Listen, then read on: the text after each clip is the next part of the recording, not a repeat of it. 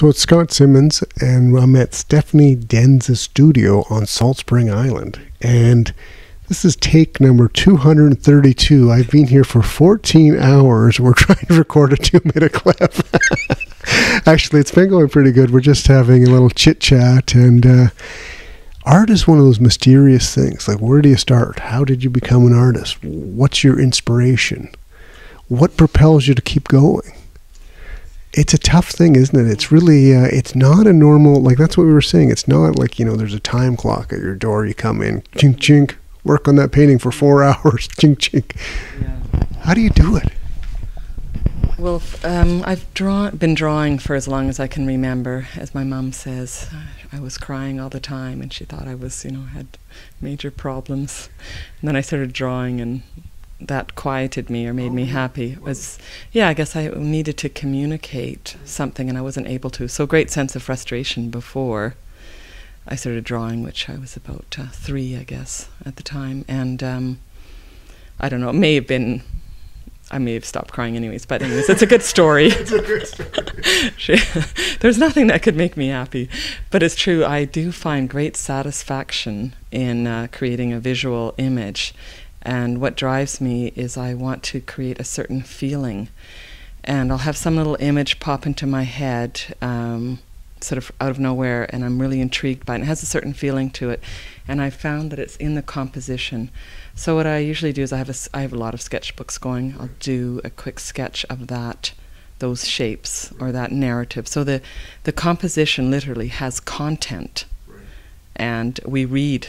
It's a visual language. It's we tend to want to put words to things, and see visuals as symbols, and in a way they are. But if you can let it speak to you at a more immediate level, so what you're doing, it's two-dimensional, but it's shapes, and your body is shapes, and you respond more at that level.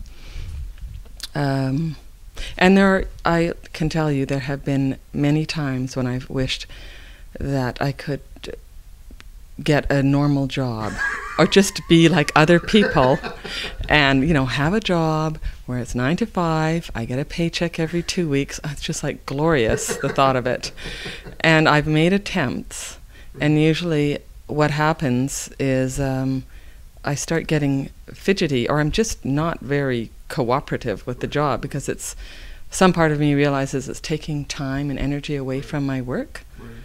But it took me a long time to commit myself to my work, because you have to believe that it's worth imparting. And you go, just little me, like big deal. And how big of an ego do I have to have? And I look at other artists and think, oh, I don't want to be associated with these people.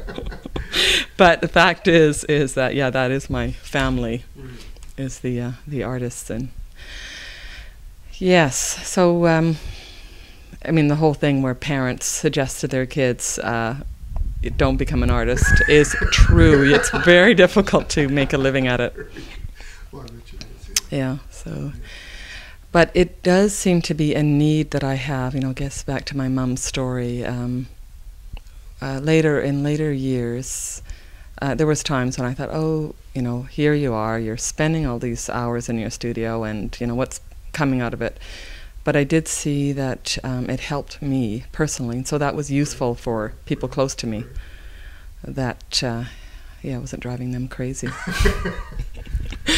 Well, you're an amazing artist, Stephanie. Thanks, Scott. Yeah, I'm often sort of baffled by what I do, which is interesting for me. Sure. So And what's your web address so people? It's www.stefaniedens with an F.com. Okay, so it's easy to find.